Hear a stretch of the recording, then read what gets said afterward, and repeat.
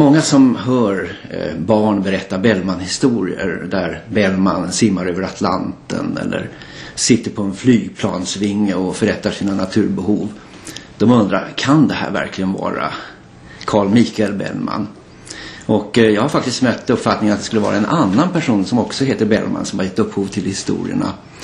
Men faktum är alltså att det finns en obruten tradition av historier om Bellman från hans livstid till våra dagar. Bellmans sånger, hans epistlar, de trycktes i skillingtryck och spreds i hela Sverige. Och folk visste inte riktigt vad det var för en som skrev de här roliga visorna, men de tänkte sig att det kanske var någon hovnar hos kungen.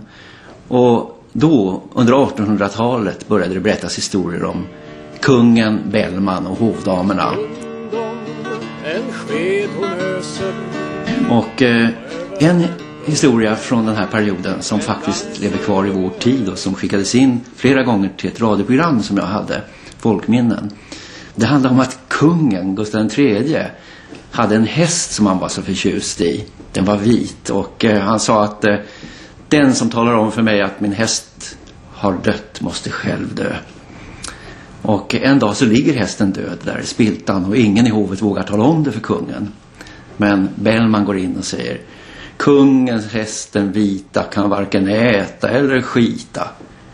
Ja, då måste den ju vara död, säger kungen. Jaha, men det var Ers Majestät själv som sa det. Vad som sen hände med Bellmanhistorierna, det var att åldern på de som berättade sjönk.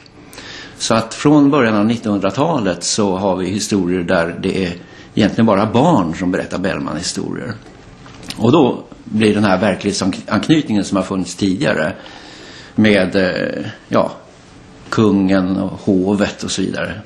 Då blir den helt överflödig, den försvinner. Och Bellman blir helt enkelt en rolig figur som kan göra de mest fantastiska saker. Och ofta tävlar han då med två andra som kan vara en tysk och en fransman kanske. Men jag har också hört att historier som väldigt små barn berättar som börjar så här att det var en norsk och en torsk och en Bellman.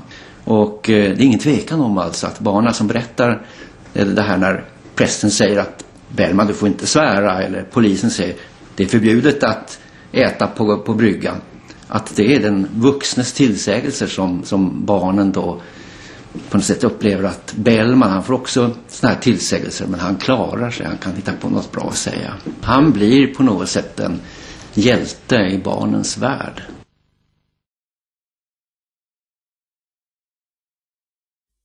Bellman är ute och går i Hagaparken och han behöver göra sitt behov, så han sätter sig på huk och förrättar sitt behov och sen lägger han sin hatt över. Sen går han till hovdamerna och säger att han har fångat en sällsynt fågel. Så att om de alla liksom tar plats runt om hatten och sen så försöker fånga den just när han lyfter den, så får de fågeln då. Och de smutsar ju ner sina fina fingrar, de här hovdamerna. Den historien har jag hört berättas av en afrikansk sagoberättare från Uganda. Och den har alltså ett nummer i den internationella sagokatalogen.